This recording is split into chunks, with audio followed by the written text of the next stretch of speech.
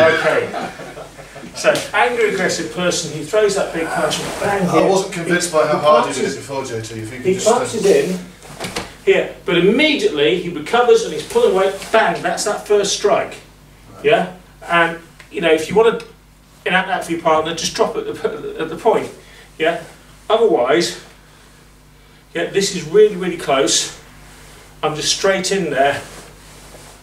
Yeah, just in case you miss where I am in form, for form purposes, we're doing the movement is like this to this, okay? So there, and bang, okay? If his arm's in the way, and we get this, still got the top of the head, but you notice how I pulled him across this way, to give myself that, but also that.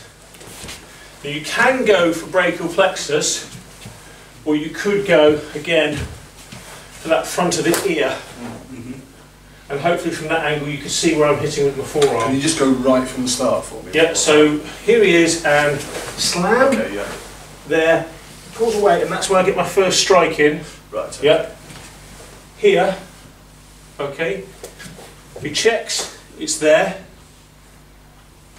Bring him down, round.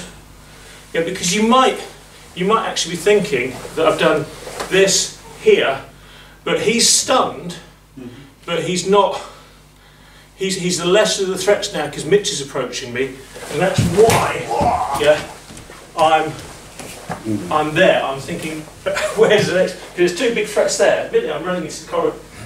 Okay, I'll have you know that Narnia is on the other side of this cupboard. Yeah, so here, so slam in, there, he pulls back, bing there, here, okay, moving around, slam, and in that way. Yes? You happy with the basic concepts? Now, without wishing to blow people's minds too much, because this, from my point of view, this is simple stuff, because we're here. Yeah? But I could equally be out here, coming there.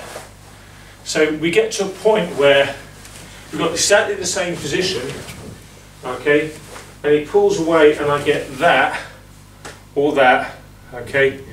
And I then come in either low or forearm slam here, and I make my decision, you know, what am I doing here? Where am I going?